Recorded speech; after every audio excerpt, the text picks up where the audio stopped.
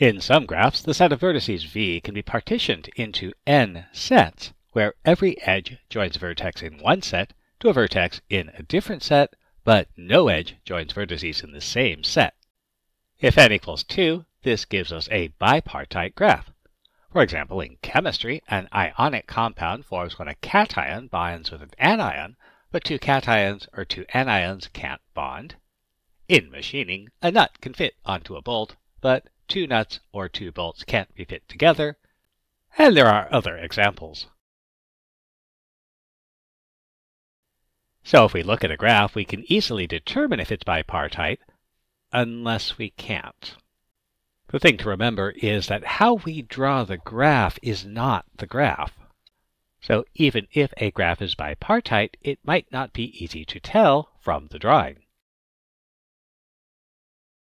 So while it's easy to determine if a small graph is bipartite, it can be more difficult to decide if a larger graph is.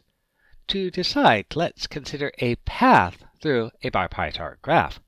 Can we say anything about such a path? To begin with, let's consider a tree. If we rearrange the vertices of a tree,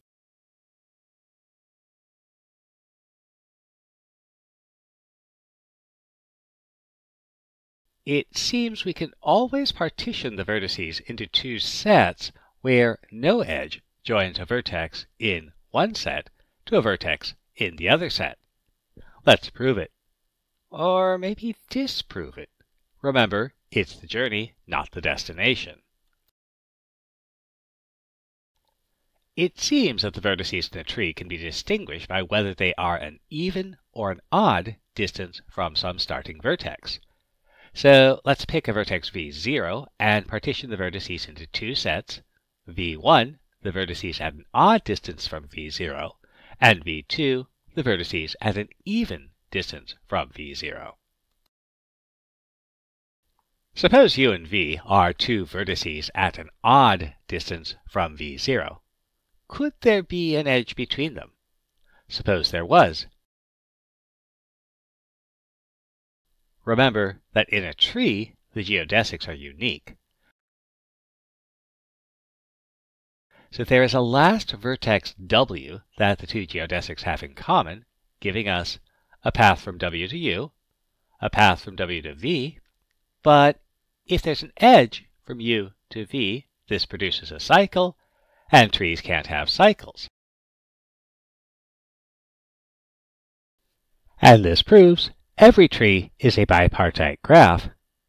And since we have it, we might as well note that the vertex sets are determined by whether they are an even or an odd distance from some selected starting vertex V0.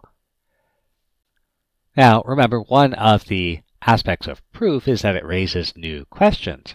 And developing as a mathematician means being in the habit of asking new questions. In this case, one question is, if we used a different starting vertex, would we get a different partition? And we could extend the idea of bipartite sets, so what about trees and tripartite sets? We'll leave those questions for homework.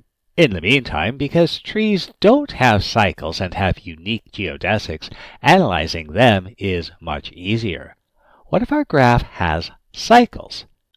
And here's a useful idea in mathematics, not so much in society. To go forward, go backward. What we want is a statement like, if a graph G is quertisgruppt, then it is bipartite. So let's consider statements that begin, if a graph G is bipartite, then something. So suppose G is a bipartite graph with disjoint vertex sets V1, V2. The vertices in any cycle must alternate between being in V1 and being in V2. Since a cycle has to begin where it ends, this means that if G is a bipartite graph, then every cycle in G has even length.